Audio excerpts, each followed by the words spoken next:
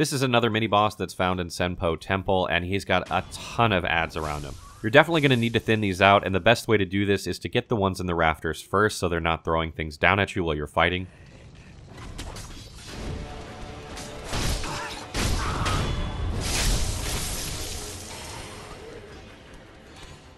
Then, once they're all down, the best thing you can do here is do a plunging attack on the boss to rip off one of his health bars. At this point, you'll be on the ground with 2 or 3 enemies and the boss. These enemies aren't overly aggressive. You can thin them out if you want, like I do here, but you don't have to if you know what you're doing. The boss is going to come after you right away, and he hits for like 10 hits in a row. You're literally going to deflect as fast as you possibly can, and then back away because he's going to do an unblockable attack. The main danger here is of you becoming posture broken, because if you become posture broken during this combo, you're going to die, and he may hit you with the follow-up attack if it ends right at the end of that combo. If you're having trouble with this aspect, you can use Goken Sugar. It's a consumable that will allow you to take less posture damage so you can survive those combos.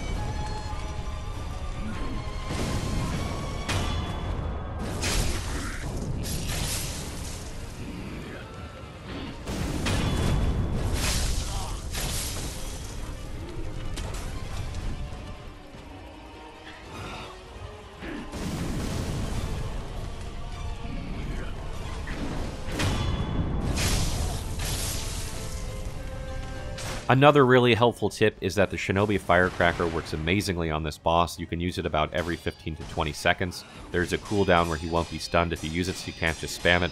But you can use it when he's right about to do one of these combos to prevent yourself from having to deal with it.